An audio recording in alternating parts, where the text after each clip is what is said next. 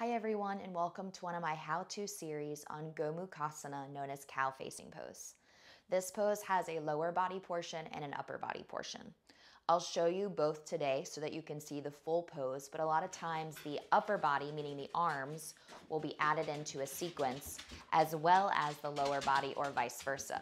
It's a great way to learn how to do something with or without the bind, which is the Gomukhasana arms, but also how to get into the pose even when you have really tight hips.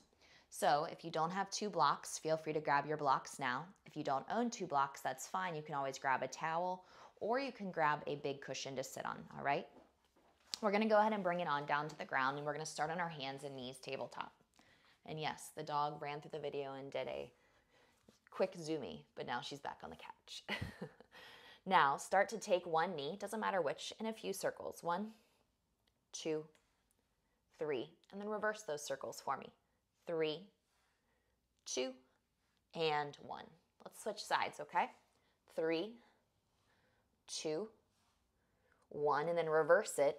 3, 2, and 1. Lovely. Go ahead and press your hips back through child's pose. Exhale, you can put your head down if you can. Good. Inhale, shift forward, tabletop, and right into cow, sticking out the butt, lifting up your chest. Good. Exhale, tuck the chin. And then exhale, sink the hips right back to child's pose. Walk the hands out, lowering the forehead. One more time, we rise up to tabletop. We drop the belly, we elongate the gaze up and forward as we tilt the tailbone, finding the nice sway in your back. Good. Now, from here, grab your block if you think you might need it. I don't need to sit on my block, but if you do, please feel free to sit on a block, okay? Go ahead and sit onto your butt to start. Block is coming.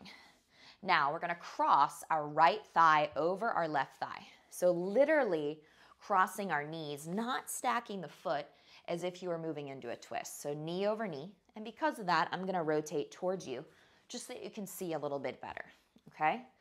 Now, if you have really tight hips, sitting on a block can be super beneficial, but also if you have tight hips, this can just be a really beneficial pose for you. Pinky toe edges of my feet are down, big toe side of my foot is up. Now, the bottom leg should be your left leg, okay? Top leg is the right. Place the right hand down, which is the leg on top. Raise your left arm up to the sky and then start this lateral side bend. So option to stay on the palm or maybe drop to the forearm. You should feel your bottom leg stretching in the top of the hip flexor and thigh a lot. So if your right leg is on top, you should feel your left leg stretching a good bit. Holding 3. Keep stretching for 2. And then on your exhale, make a big fist over your head. We're gonna look down. Good, now I can see my left foot, AKA your bottom foot. Cross your tricep over your thigh, just like a nice twist. And then as you continue to twist to your right, bring your right palm over your fist. So it's this idea of ball in a mitt. Good, twisting to the right, rotating. Trying to get your heart to open up as you feel your shoulders stack. 3. Twisting with me for 2.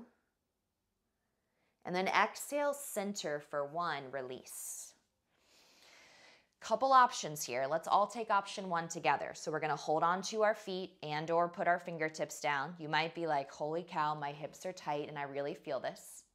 I just want you to lead with your heart. Maybe hook your chin over your knee. Maybe you can't do that from an anatomical standpoint or it just doesn't feel good. And then fold. Holding 3, 2, 1. Slowly rise up.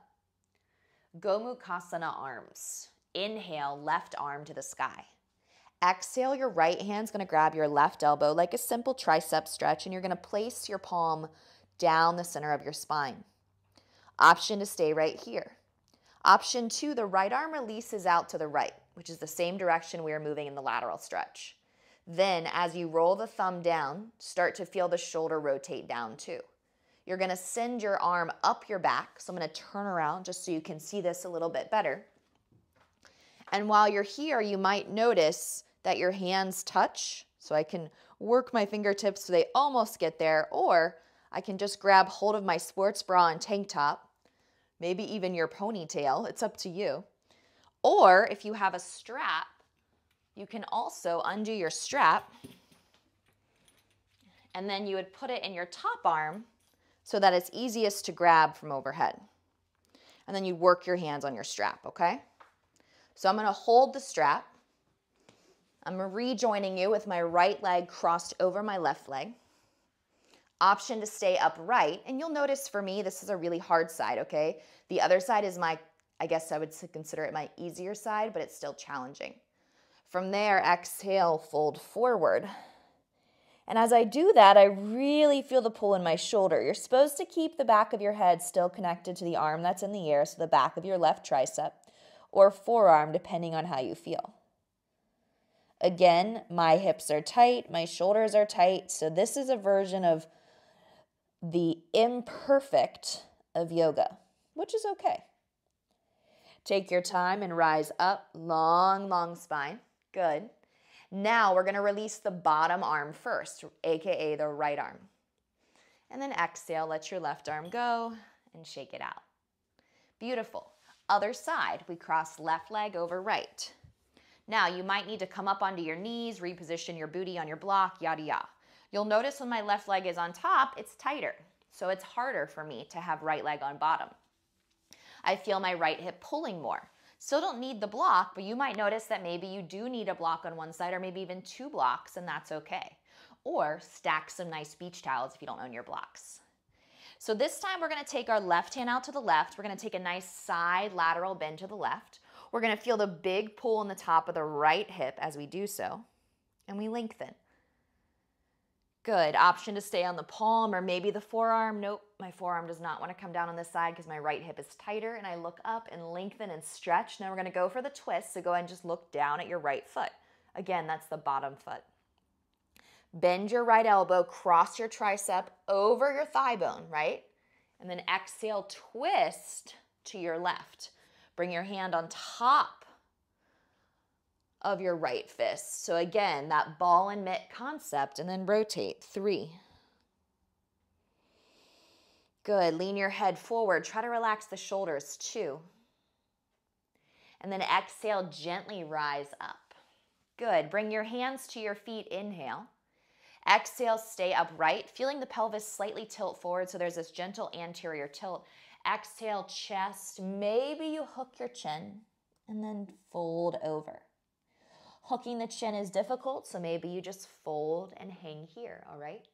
3, 2, and then rise up, so we have the Gomukhasana bind in the legs. Now let's add the Gomukhasana bind in the arms. Again, cow-facing pose, okay? Inhale, raise your right arm to the sky. Pick up your left arm, grab your right elbow so that your right palm now goes down the spine. Good. Exhale, reach out with your left arm, same direction we were side bending. Roll your thumb down. Send your left arm up the spine so that the fingers touch. Now on this side, my fingers clasp and I don't need my strap, which makes sense because my left shoulder is much more open than my right. I still want to try to work my elbow to the sky versus towards you, so see if you can find that same sensation, pulling your head back. Option 1, stay upright. Option 2, I invite you to hinge forward. Gently start to feel this fold as you feel the pull in your left shoulder. 3. Again, maybe folding forward is a bad idea, so maybe stay upright, or maybe altogether the arm part is hard, so feel free to release. Last breath. Bottom arm goes first, so let that left arm free. Right arm rises up and over. Exhale, release. If you have any more questions about Gomukhasana, feel free to comment below, and hopefully your hips feel a little bit looser than when we started. Thanks for practicing with me, guys, and I'll see you again soon.